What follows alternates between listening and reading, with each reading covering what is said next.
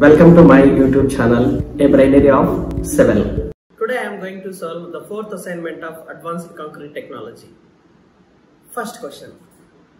Match the following minerals with the aggregate types. So in the list, left side list, he has given minerals and examples of the minerals.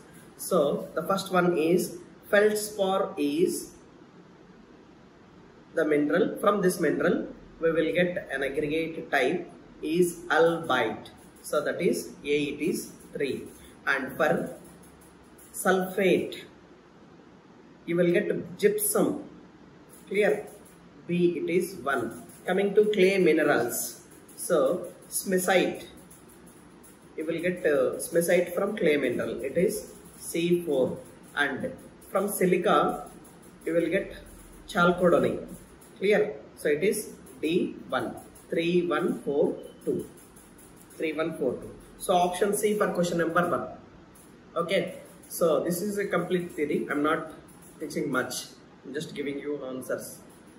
Next, the type of rock which has large crystals with well-defined cleavage is, obviously it is a metamorphic rocks. So metamorphic rocks are subjected to large heat and pressure.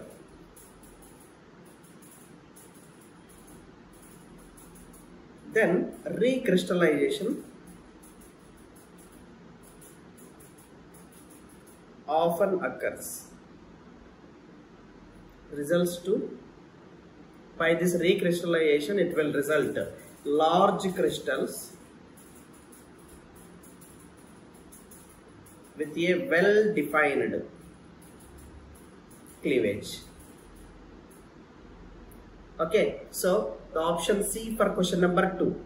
Coming to question number 3. So it is a very direct question. As per Indian Standard Code, the maximum limit to use recycled aggregate as a replacement percentage of plain cement concrete. So generally we can replace the normal aggregates with recycled aggregates, that is already used aggregates, by only 25%. Okay. So the answer is 25% is for question number 3. And coming to the type of heavyweight aggregates used for radiation shielding is, so it is ferromagnetism silica can be used for radiation shielding. Okay, so here it is in this ferromagnetism silica. So iron and manganese. So these two are the main minerals present in the ferromagnetism silicate. So by using this ferromagnetism silicate, it will be used in radiation shielding. Okay. Option B for question number 4. Next question. The type of aggregate suggested for use in regions susceptible to acid attack. So when the regions are susceptible to acid attack, which type of aggregates we will prefer? So the type of aggregate suggested to use in acid attack areas are generally carbonate minerals.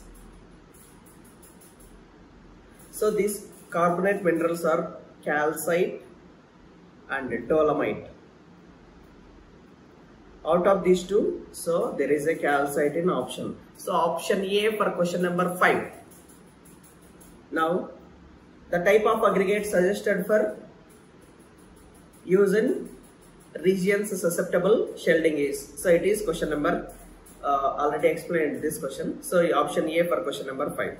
Coming to question number 6. The metamorphic rock that is susceptible to ASR. ASR means alkali silica reaction. Okay. So this by using this alkali silica, this which type of metamorphic rock? Okay, generally you can see here it is both phyllite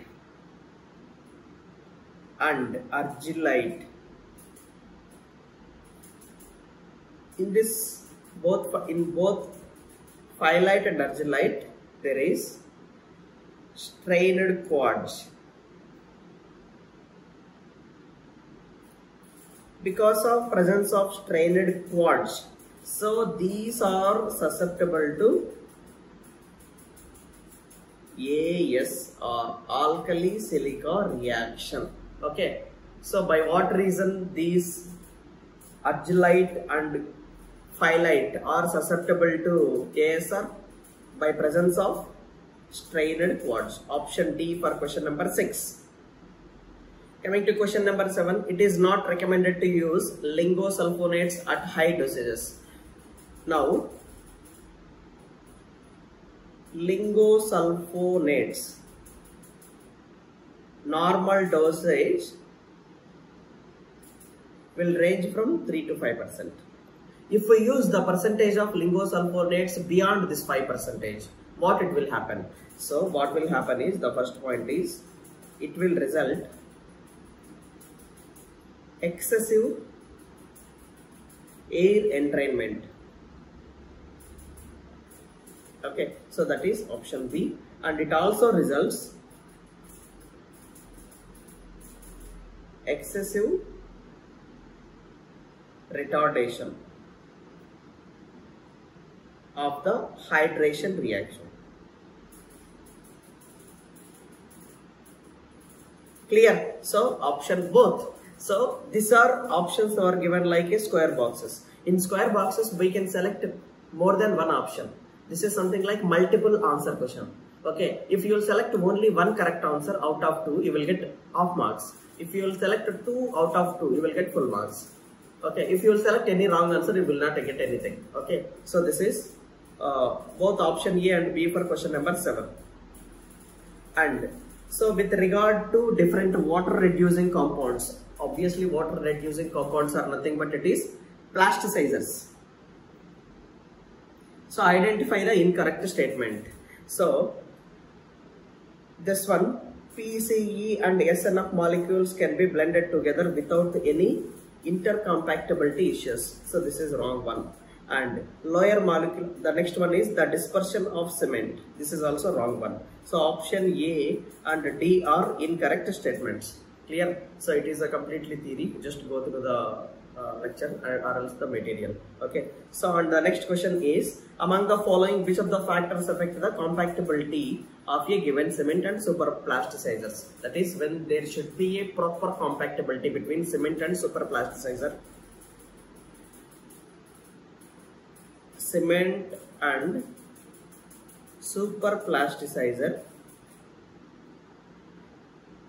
it will depend on C3A content and C3A by calcium sulfate cut ratio, alkalis in cement.